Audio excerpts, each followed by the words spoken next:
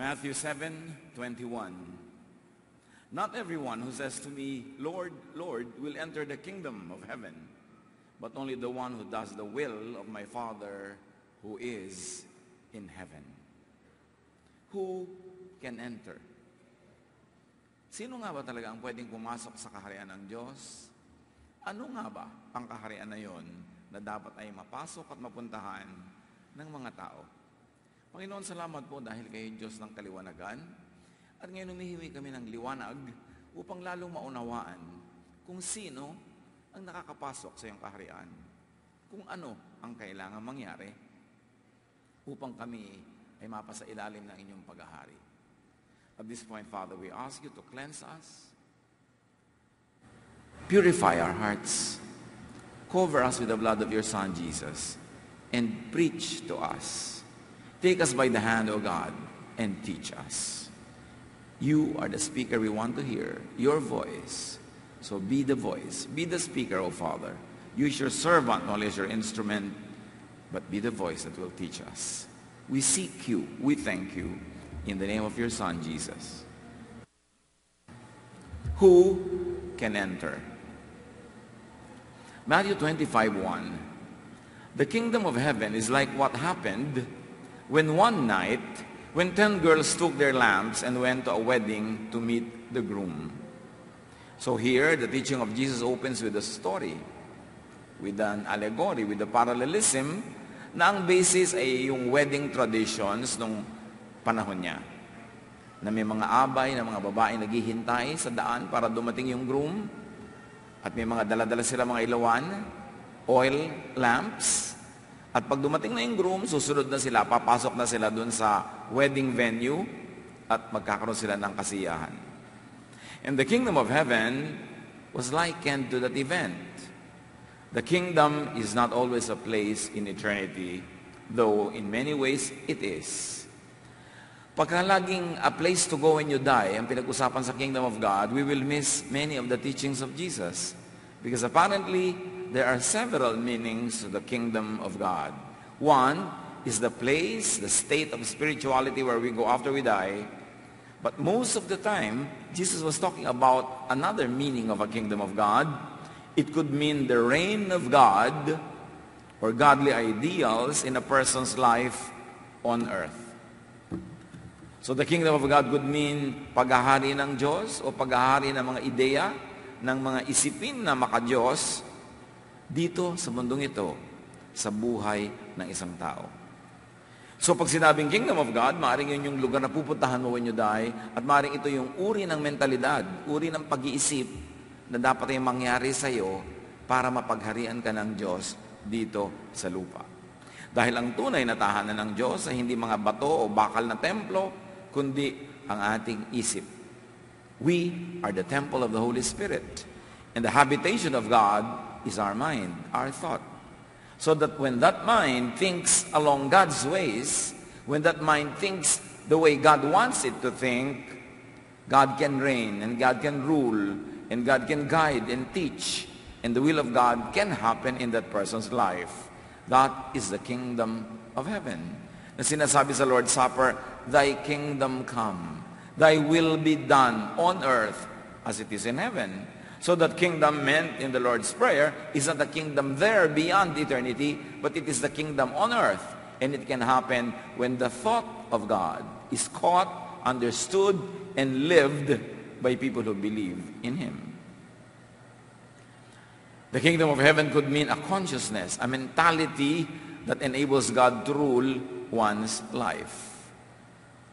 It's a way of thinking, a way of life that brings about rest, peace, and happiness. Dahil ang kingdom of God ay lagi natin hinahalin tulad sa kapayapaan, katahimikan, pahinga. So, a way of thinking that makes you restful, peaceful, and happy. Ang tunay na paghaharian ng Diyos, yung makakapasok sa kingdom ito na pag-uusapan, kingdom, let's call it kingdom 2, kung ang kingdom ay yung pupuntahan mo, yung kingdom 1, pag namatay ka na, in eternity, yung dito sa lupa, let's say kingdom 2, nangyayari yon pagka ang isip ng tao ay lumilinya, sumusunod sa kaisipan ni Jesus. Kaya ang sabi sa Romans 12:2, be changed by the renewing of your mind. Romans 12:2, be changed by the renewing of your mind. Change unto Jesusness. Change unto readiness to follow Jesus, to understand Jesus, and to live by the standards of Jesus. It needs a change of mind. Ibig sabihin, kahit yung mga taong relihiyoso noong panahon ni Jesus, para sila pagharian ng Diyos, so the kingdom of God can come down unto them, they should change their mind about many things. About God, about God's teachings, about God's love revealed by Jesus. In a manner of speaking, Jesus was saying, think your way into heaven. Think your way into peace. Think your way into rest. At totoo naman, yung kapayapaan, kapahingahan, katahimikan ng loob, lahat yan may kinalaman sa ating paraan ng pag-iisip. Kaya lagi sila sabi ni Jesus, don't worry, do not be afraid, only trust. Dahil yun ang paraan para maranasan natin ang kapayapaan, ang paghahari ng Diyos sa ating buhay ngayon. So yung kingdom na ito at ang pagpasok doon ay inihalin tulad sa kwento ng mga babaeng naghihintay ng ikakasal na lalaki para abayan nila pagpasok doon sa lugar. Matthew 25, 2-4. 5 of the girls were foolish and 5 were wise. The foolish ones took their lamps, but no extra oil. The ones who were wise took along extra oil for their lamps. Para pasimplihin ni Jesus ang kanyang pagtuturo, laging may mga dichotomy of twos. 2 men, 2 towers, 2 foundations, 2 brothers. Ngayon naman, 2 types of girls. Mga abay sa kasal. To represent 2 types of people and therefore 2 kinds of mentalities and 2 destinations. Those that can enter the kingdom and those that cannot. So, Group 1 was the wise group. They were ready, willing, and able to wait and participate in God's banquet. Kasi ang dami nilang dalang oil. May lamang oil yung lamp nila, may extra lalagyan pa sila ng extra oil. Kung sakaling gabihin at hindi pa dumating yung groom, mauubusan na sila ng oil. And then type 2 were the foolish ones. They were not ready, not willing and able to wait and participate, because they had very little oil. Matthew 25, 5-6. The groom was late arriving. There was distance, there was absent that any foolish person could misuse. This is a common motif in the teachings of Jesus. God, the representative of God, justice, wisdom, happiness, most often comes late. Late according to the timetable of those people who are waiting. So, ang takal-takal na, hindi pa dumadating yung groom. Gabi yun, nag-aabang sila sa lansangan, may dalang kanya-kanya mga ilaw. And the girls became drowsy and fell asleep. So, inantok ang mga babaeng ito at nangakatulog sila. Then in the middle of the night, someone shouted, "Here's the groom! Come to meet him!" In the kingdom of God, the banquet, in the wedding, the happiness does not always come early as expected. Pero bigla-biglang dumarating, like a thief in the night. Yung ganong tema, paulit-ulit yan kay Jesus. At an hour and time you do not expect, biglang dumadating yung kingdom of God. Matthew 25, 7-13. When the girls got up and started getting their lamps ready, the foolish one said to the others, "Let us have some of your oil. Our lamps are going out." The girls who were wise answered, "There's not enough oil for you, for all of us. Go and buy some for yourselves." So yung mga hangal na babae, nung magising, nagulat, aandap-andap na yung ilawan nila, nauubos na yung fuel, yung oil. At sabi nila doon sa mga may baon, "Huy, hati naman tayo." Sabi ng mga matatalinong nagbaon, kung hahatiin namin, pare-pareho lang tayong kukulangin. Hindi kasya para sa lahat. So, gumawa kayong paraan. Bumili na lang kayo. While the foolish girls were on their way to get some oil, the groom arrived. The girls who were ready went into the wedding and the doors were closed.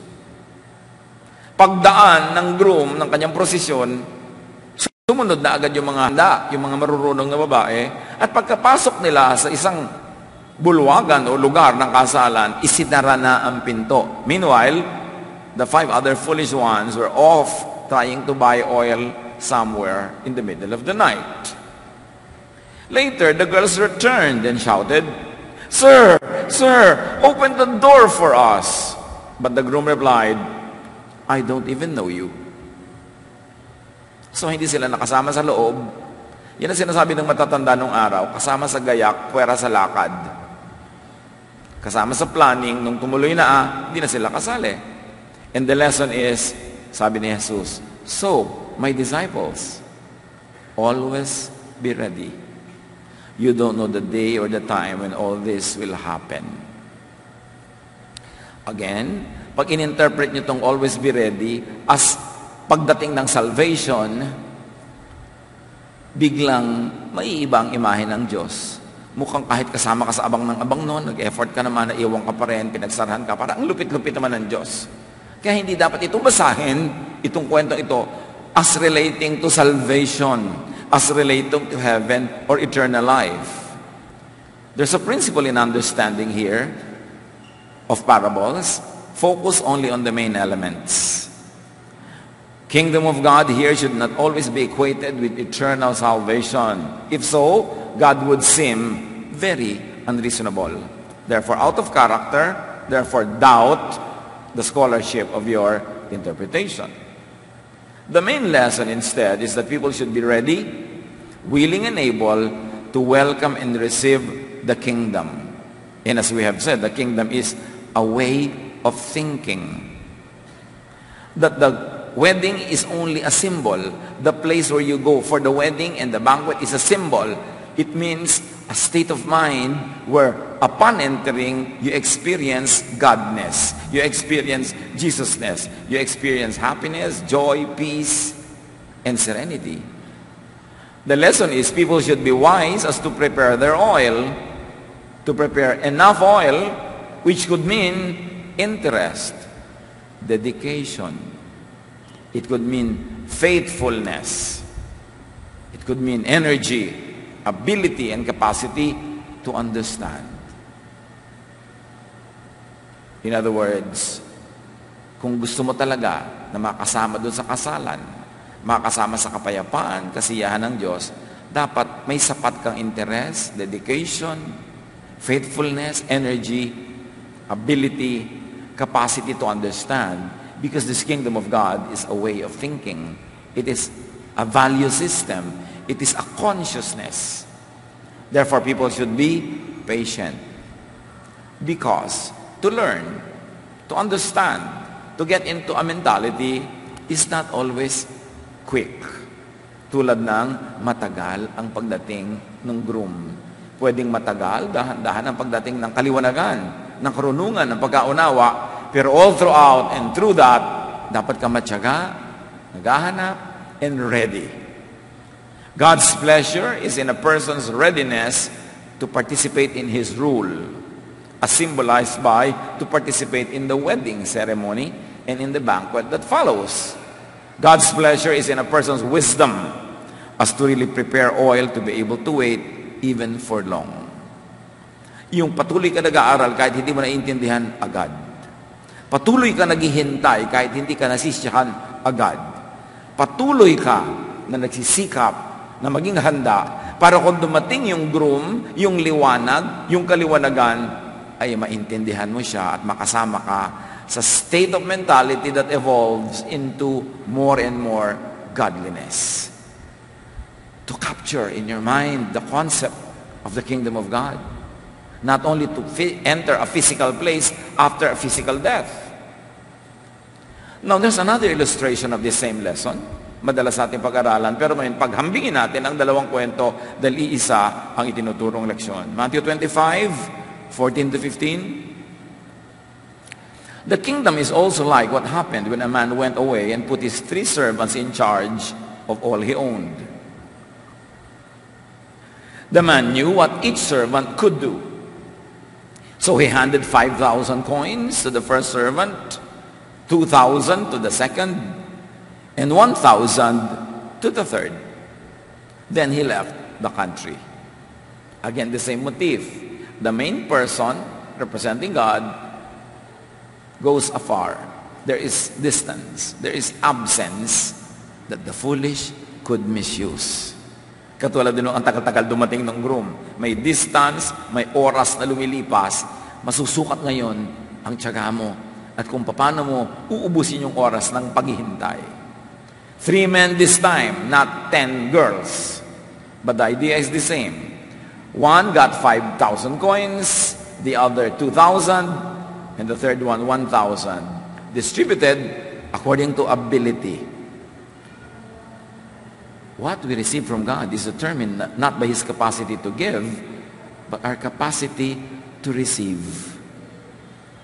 So ayon sa kanilang kakayahan, na hawakan yung pera na yon, yung ganong karami ang ibinigay sa kanila. Matthew 25, 16 to 18. As soon as the man had gone, the servant with 5,000 coins used them to earn 5,000 more. The servant who had 2,000 coins did the same with his money and earned 2,000 more. But the servant with 1,000 coins dug a hole and hid his master's money in the ground. Tatlong behavior. Pero ang totoo lang, dalawa lang. Yung group 1, yung binigyan ng 5,000 at nang binigyan ng 2,000, dinoble nila yung binigay sa kanila. Kung 5 naging 10, 2 naging 4. And then, group 2 is nag-iisa, yung 1,000, wala siyang dinagdag, 0 lang. Nothing more beyond what was given him. Think of what you do with God's gift. What do you do with God's trust? Lahat tayo binibigyan, according to our capacity, dapat nadodoble man lang natin yon. Yung isa, wala siyang ginawa. Matthew 25, 19 to 21. Sometime later, the master of the servants returned. The same idea as the groom came sometime later. There was a time lapse, then a reckoning presence, an accounting. Ano ang ginawa mo sa oil? Ano ang ginawa mo sa pambili ng oil? Ano ang ginawa mo sa ibinigay sa iyong puhunan? It's the same idea. He called them in and asked what they had done with his money. In the case of the other girls, they were asked, what did you do with the money for buying oil? Why did you not buy a lot of oil to wait for me? Ano, inipit-ipit niya yung pera? Mabuti yung mga wise, ibinili nila lahat. So, nung na-delay ang dating, may oil pa rin sila. The servant who had been given 5,000 coins brought them in with the 5,000 that he had earned. He said, Sir, you gave me 5,000 coins. I have earned 5,000 more. Wonderful, his master replied. You are a good and faithful servant.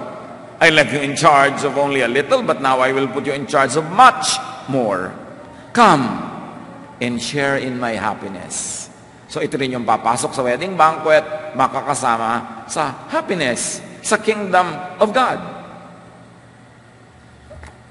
Same elements were in the story, like time. Sometime later, there was accounting. God's pleasure in a person's proportionate readiness, willingness, and ability to grow, to multiply, to use what is given him. This is the same as the girls who got the oil, or the money to buy oil, and these 3 men who were given money to invest. What were the rewards? Sharing in God's happiness. Being in the banquet. More coins to multiply, which means more opportunity for happiness. Matthew 25, 22 to 23. Next, the servant who had been given 2,000 coins came in and said, Sir, you gave me 2,000 coins, and I have earned 2,000 more. Wonderful, his master replied. You're a good and faithful servant. I left you in charge of only a little, but now I will put you in charge of much more. Come and share in my happiness. Yung tumubo ng 5 at yung tumubo ng 2, magkaibang tinubo, pero pareho sila ng ginawa. Dinoble ko ano yung unang ibinigay sa kanila. Pareho ng reaction yung master at pareho sila ng premyo. Hindi sinukat ng master kung magkano ang natubo. Ang sinukat niya, magkano in relation to the puhunan given you. Ang tinubo. Hindi tayo pinagkukumpara ng Diyos. Dapat nagawa niya 10 kanta, ikaw makagawa rin. Dapat nakagawa siya ng ito, ikaw din. Susubukin ka kung anong ginawa mo sa ibinigay sa'yo. Dapat proportionate sa ibinigay sa'yo ang iyong production. So there was the same formula, the rewards, sharing in God's goodness and God's happiness, more coins to multiply, opportunity for more happiness.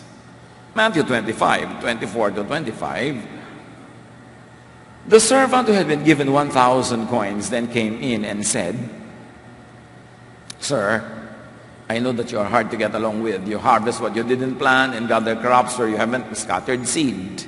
So may dagdag na element dito, may mga reklamo siya tungkol doon sa amo, which in a parable must not always be given so much value.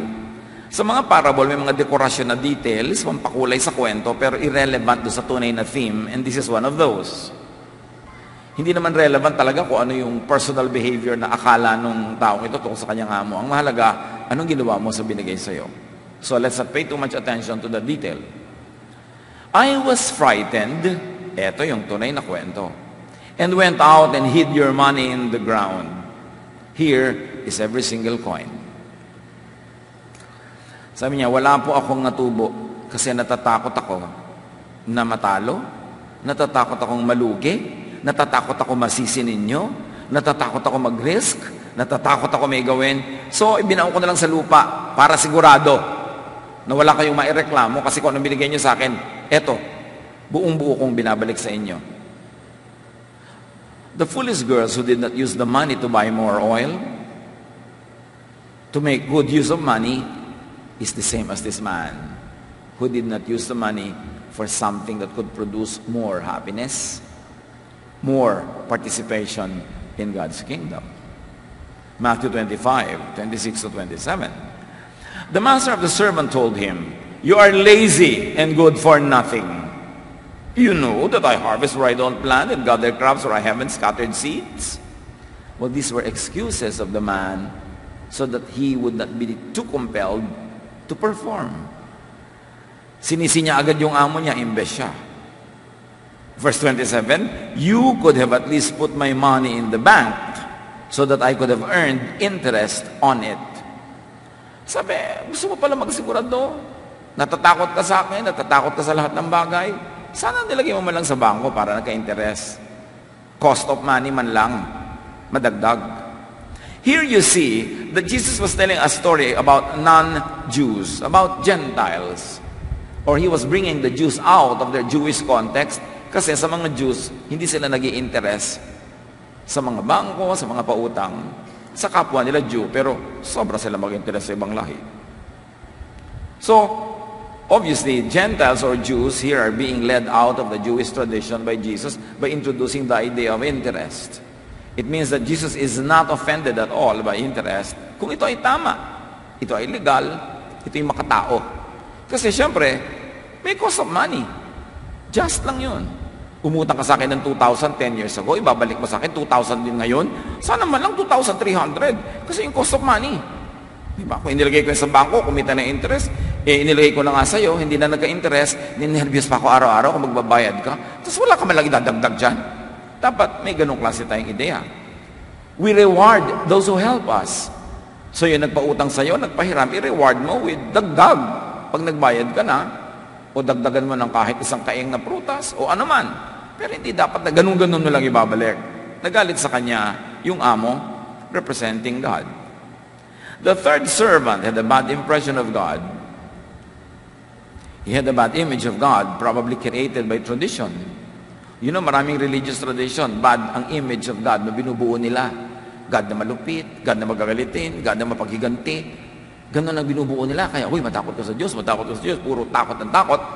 Kasi pinapadali nila yung pagdisiplina sa mga tao, tinatakot nila sa Diyos. Mali ang pag-present nila sa Diyos. Kaya dumating si Jesus para itama yung wrong image of God that was in the head of Israelites.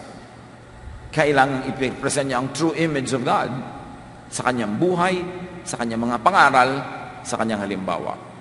So the third servant is afraid of God and is afraid to commit a mistake. Binigyan ka ng talent kumanta, takot kang kumanta, baka ka pumiyak, baka ka mawala sa tono, baka ka mawala ang iyong control of yourself. So puro takot, hindi lalago ang ibinigay sa iyo pag puro takot. His mistaken notion about God, his needless fear of God makes him play it safe. Makes him conservative, unfruitful, and a complainer. Yan yung mga karakter ng hindi nakakakilala sa tunay na likas ng Diyos. And this man could have been lazy in knowing and seeking God. He could have been harboring wrong notions about God. Remember? Bakit siya hindi nagkaroon ng accomplishment? Mali ang pagkakakilala niya sa kanyang amo, sa Diyos. Takot ang nagari sa kanyang buhay. At sa atin man, hindi tayo paghaharian ng Diyos, hindi tayo makakasunod sa kanyang gusto kung puro takot ang iiral sa ating buhay. Kung puro playing it safe. Kung puro pag-iwas na magkamali. Dahil ang akala natin, napakasungit at napakahigpit ng Diyos. Matthew 25:28-30. Then the master said, hindi mo pinatubo ang pera ko. Now your money will be taken away and given to the servant with 10,000 coins. Everyone who has something will be given more. And then they will have more than enough. But everything will be taken from those who don't have anything. You are a worthless servant, and you will be thrown out into the dark where people will cry and grit their teeth in pain. So yan yung ang yumaman na yumaman palalo, yung wala na nga nawalan pa. But in a way explained by Jesus. Yung mayaman, yumaman kasi nagsipag, nag-invest. So payayamanin pa niya lalo. Pero yung binigyan na niya, wala namang ginawa, maghihirap yon, babawian pa ng konting nasa kanya na. It's a Jesus principle. You give to the deserving, you don't always give to the needy. Kung yung needy ay tamad, yung needy ay non-performing, yung needy ay, ang pinapairal ay puro takot sa kanyang buhay, hindi siya nagsisikap, yung ibinibigay sa kanya, hindi niya pinaparami, babawian pa siya. The godly way is to reward the deserving, to give to the deserving, not always give to the needy if their neediness, if their poverty is because of their laziness. But again, sabi niya, nasa loob ka na, papalabasin ka pa, pagsasarahan ka ng pinto at doon ka may iwan sa dilim kung saan magngangalit ang iyong mga bagang dahil sa iyong pagdurusa. Again, this is not to be referring to eternal punishment or hell, because that would make God seem very punitive and unloving. Instead, in keeping with the hermeneutical frame and the principle of interpretation being applied, dapat nating isipin, hindi eternal life ang pinag-uusapan dito. Yung out there is not hell in eternity. It is living your life here on earth like hell. At yung in here, in the banqueting hall, inside, is not heaven in eternity. It is a life that is heavenly because your mentality makes you prosperous. Your mentality makes you enjoy God's goodness. Your mentality makes you enjoy peace and rest. Not eternal salvation. The lessons are that the lazy will not really know God. Yung mga tamad mag-aral, tamad makinig, tamad magsaliksik, tamad mag-isip-isip, you will never know God. Ang makikilala nyo lang sa Diyos ay yung ipinapakilala sa inyo ng sino mang nagpapakilala. Dapat may mga kanya-kanyang pagsasaliksik, pag-aaral, pagbumuni-muni, pag-iisip-isip. Huwag maging tamad. The lazy will not really know God's will in their lives because they will never take risks, they will never begin any project, they will not do anything. They will bury the talent under the soil and play it safe. And playing it safe that way could be very dangerous. Because whatever God gives you, God would like you to multiply it. Yung mga binigyan na, binawian pa, huwag magtatampo. Kasi kung binigyan na kayo, binigyan kayo ng tiwala, binigyan kayo ng talent, binigyan kayo ng trust, binigyan kayo ng posisyon, bakit kayo tatanggalan kung kayo yung matino, mahusay, productive, mabunga? Sino namang master ang magtatanggal sa inyo nun kung mabunga kayo? Kaya kung natatanggalan, isipin mo lang, saan ako nagkamali? Anong pagkukulang ko? At ayusin mo yung buhay para makabigyan ka ng second chance, mabalik sa'yo. Yung tiwala, yung posisyon, yung ano man yun na ibinigay na binawi kasi hindi mo pinahalagahan. Imbes magtampo, imbes magalit, sisihin nyo nga mo tulad dito sa kwentong ito, dapat ang mga sarili lang natin suriin kung bakit nangyayari sa buhay natin ang mga nangyayari. We are not just passive victims of what happens in life. We are participants in what happened and in everything that happens. Kaya dapat maintindihan natin yung pananagutan. Those who are deficient in the knowledge of God because of laziness to learn and because of negligence will become more deficient, more deprived. Mahirap na nga, masihirap pa. Konti na nga ang alam, mas pupurol pa ang isip. Kasi binabawian ng talino. Kasi hindi ginagamit yung talino sa tama. Another lesson is that those who don't know God in a positive way, those who fear God needlessly, will not be able to have and enjoy spiritual fruits. They will not enjoy God's happiness. Kaya maraming tao, religious, pero hindi spiritually happy. Faithful sa religion, pero walang peace and rest. Dahil hindi pa umaandar sa utak nila ang utak ni Jesus. Hindi pa sila nag-iisip sa paraan ng pag-iisip ni Jesus. Nag-iisip pa sila sa lumang paraan. Kaya sinasabi ni Jesus, I'm going to give you a new wine, you must put it in a new container. I'll give you a new idea, you've got to have a new brain to accept and operationalize it. Bibigyan ko na kayong bagong katuruan, bagong kautusan, na ang magiging bunga ay kapayapaan, katahimikan, pero kailangan magkaroon kayo ng pagbabago sa inyong paraan ng pamumuhay at pag-iisip. Kasi kung hindi rin kayo makakarating sa langit. Hindi rin tatahimik ang inyong buhay, hindi rin kayo magiging masagana. Those who fear God needlessly would only become spiritually poorer.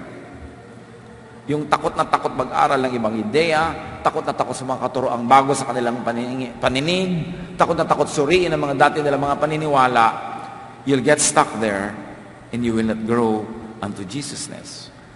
This is why Jesus was sent by God to reveal the true image of God. If Jesus was sent to reveal the true image of God, it means that the image of God known by the Israelites of his time was wrong, or was not completely right, or was partially wrong. Kaya kailangan ipadala si Jesus para itama. Kaya ang ating pag-isip tungkol sa Diyos, tungkol sa langit, tungkol sa kaligtasan, lahat ng yan dapat i-review in light of the teachings of Jesus. Colossians 1:15, the Son is the image of the invisible God.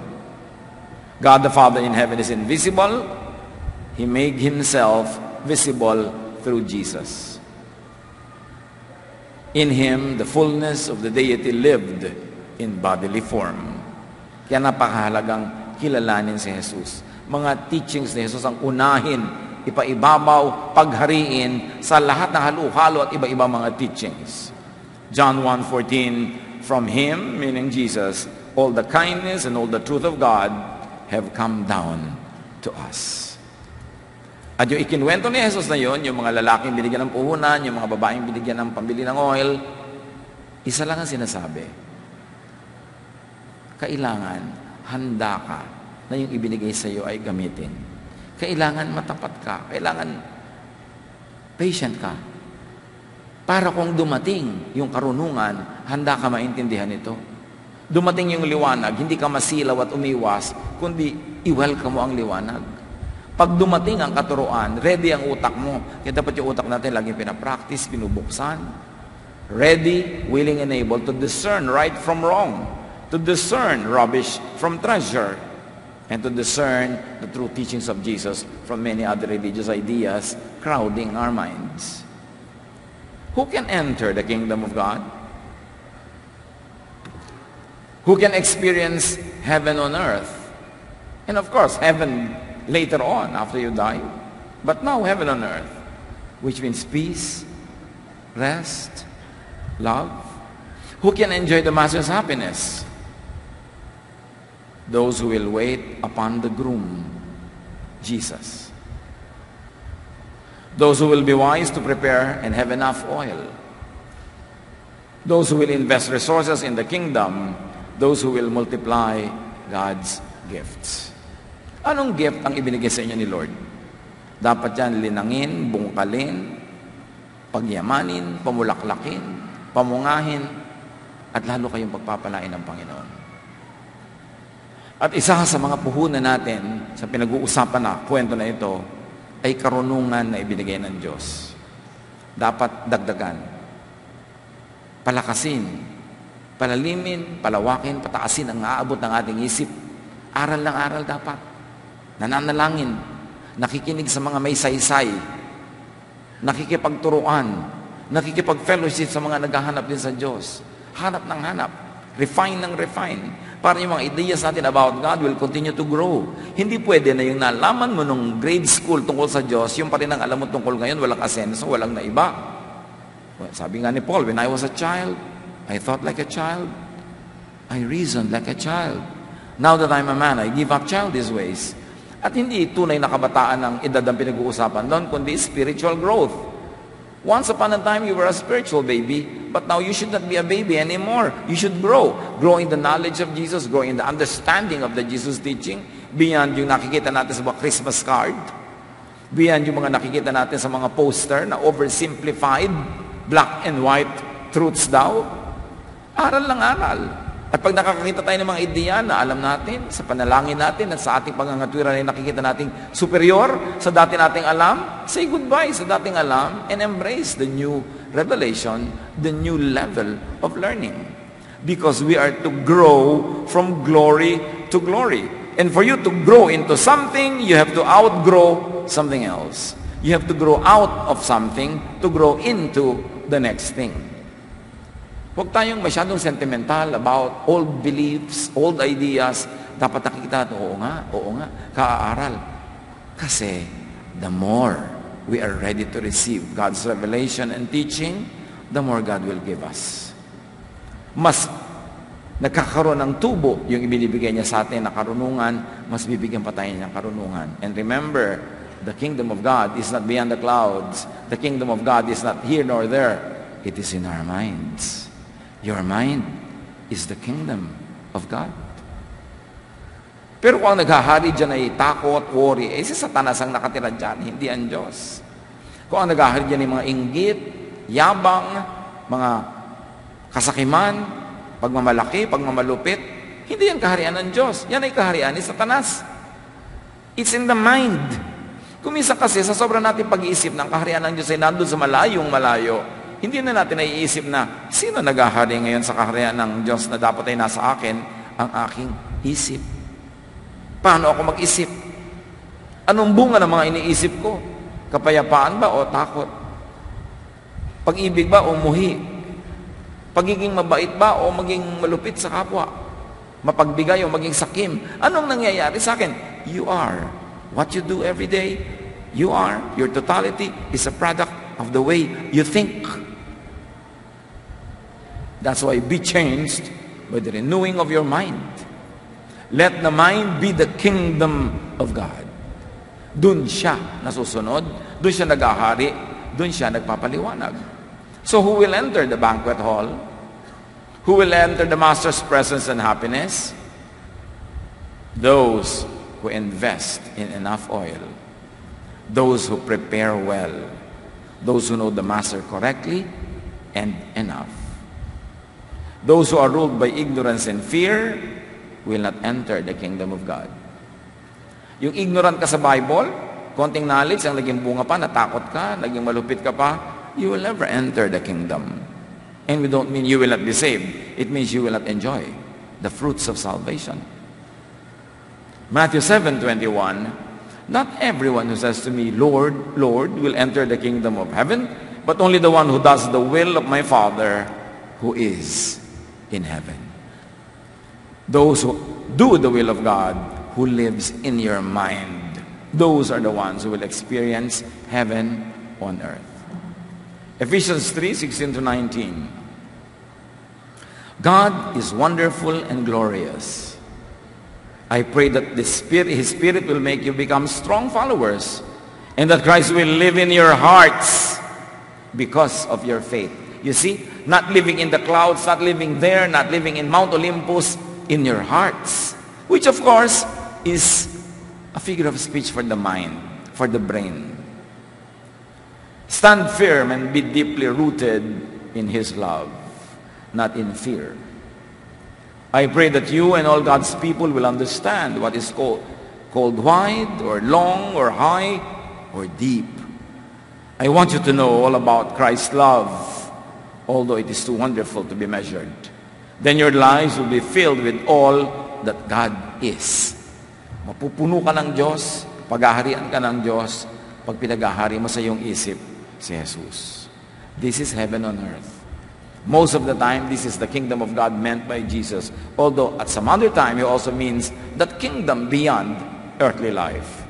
But most of the time, Jesus was concerned about the real, day-to-day, practical life of people.